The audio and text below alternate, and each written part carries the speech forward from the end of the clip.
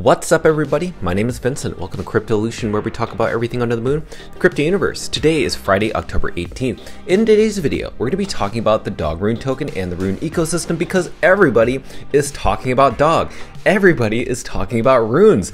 Everybody's sharing data. Everybody's hosting Twitter spaces. Everybody's sharing articles and news reports, sharing with you that the runes transaction volume is returning at full force.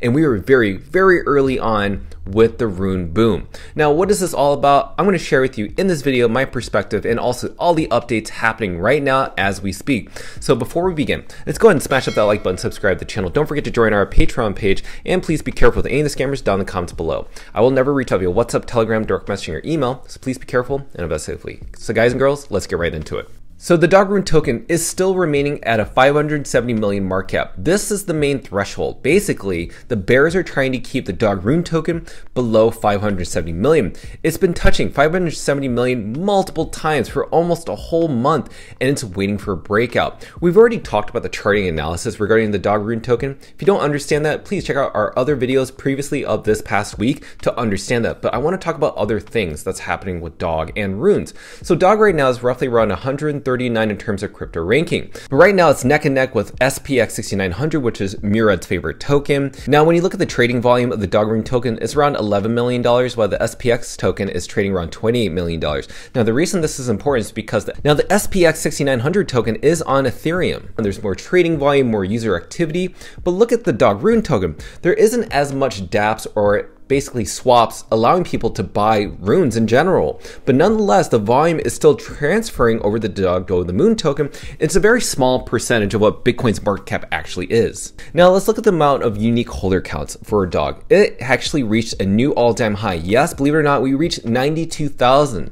So during this consolidation phase, which we saw here, we were seeing either new hands buying the bags of paper hands or just long-term conviction holders just buying more, basically. So I think this is absolutely healthy, and I like that there wasn't a sharp increase in amount of unique holders. So this to me is quite unique. We're actually having new holders. I think people who are just understanding or just kind of figuring out what runes are entering in and then getting through that learning curve are now into runes. So in other news, DogBTC, who covers the top 100 whale wallets, tracking all their user activity and also transfers, knows that wallet number 14 continues to accumulate more of the dog rune. Just last time, this was around $1.4 million worth of digital assets within dog and also runestone Ordinals, but has increased to 1.7, so they are stacking their bags. Now, who is talking about runes? I mentioned earlier that people are talking about runes, and one person is Ivan on Tech. He says, if you have many runes, your bag will pump eventually. And who else? Well, guess what? Whale Mocha, who shared an amazing design and charting and analysis regarding runes ecosystem compared to other native exchange. Again, if you want to see that video, I'll put a link on the upper right hand side so you can get a preview of what that breakdown was like. But he hosted a Twitter space today.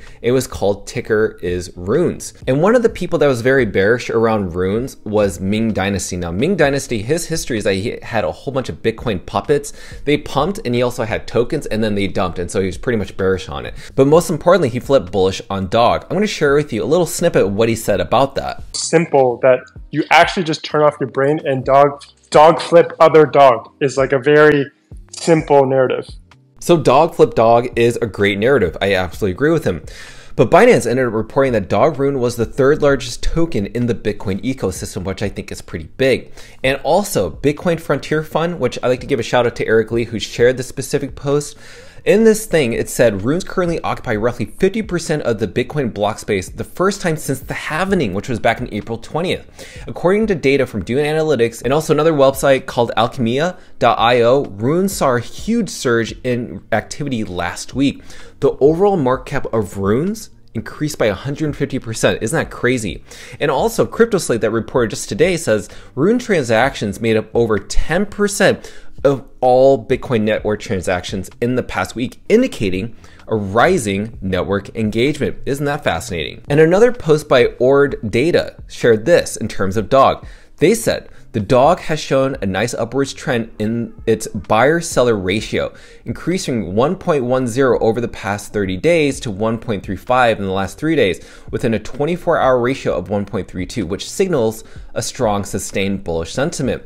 Across all time frames, dog outperforms the broader market, and interestingly, Tokens with larger holder base performs poorly on this metric, demonstrating that a large number of holders alone doesn't drive performance.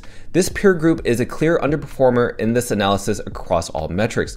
While some hot tokens may outperform DOG in specific short-term windows, their long-term sustainability remains to be seen. So this is why long-term DOG is the bigger play. And if any centralized exchange is going to list any specific rune token, it's going to be DOG. And the co-founder of Magic Eden had to say this. He says the developer mindshare starting to shift to Bitcoin is so incredibly bullish for how the Bitcoin on-chain economy can be. Already the biggest asset and more well-known by far, Ordinals and runes are like 1+ year old. Imagine what this looks like 2-3 years with way more builders. So when you can see the amount of interest for builders to flock to Bitcoin, yeah, this is going to consume the amount of developers within Solana and Ethereum and all these other different chains are going to flock over to the mother chain, which is Bitcoin. It's sooner going to happen rather than later. Now let's talk about Magic Eden. So Magic Eden that we know of as of today is the #1 marketplace for both Ordinals and runes, and believe it or not, it is still decentralized, and that's what they're going to capitalize on, is that their DEX swaps and everything that's happening with their Magic Eden wallet is allowing people to buy these different digital assets on-chain and also decentralized away from centralized exchanges such as, Binance, Coinbase, OKX, all these different centralized exchanges. Magic Eden is at the forefront of that, and it's seeing the amount of sales garner a lot of interest even from Binance themselves. So they're seeing that amount of significant transaction in their rune sector. And I just want to thank Zed for giving a quick shout out. Basically, he was saying in here that I show up every day with max positive vibes. I show up with content, but most importantly in the last sentence, he says, "This is why I'm bullish on Ordinals and runes. The grassroots fams is tight, full of people with high conviction." Let's convey that a little bit more, and there's none other than Farmer Joe that perfectly explains this. Bitcoin has trained its believers and holders to hodl. The psychological impact of its brand also affects the on-chain psychology of its holders for its assets. Runes and Ordinals will be greatly impacted by this, and the reason that's important is because Bitcoin people are known to be hodlers. They don't just like trade in and out. Because things are so fast within Ethereum, within Solana, within Polygon, within Base, because of those fast transactions, you don't really have a lot of long-term conviction holders. But Bitcoin, just Bitcoin alone, is about long-term conviction holders for the holding long-term. So when people build products on top of the layer 1 on Bitcoin, that to me shows that there's a new audience of long-term conviction holders, both in Ordinals and runes. And when I think of that, I think price go up nonetheless. So this is why I say study runes, study DOG, study this ecosystem, study Ordinals, because this is going to be the new meta this cycle. This is what people are going to be flocking to this cycle. This is what the mainstream media is going to be covering on this cycle, and you are early. And last but not least, I want to remind everybody, tomorrow, Saturday, October 19th, every dog holder is writing a letter on crypto Twitter, aka X, to their favorite exchange requesting and demanding a dog spot listing.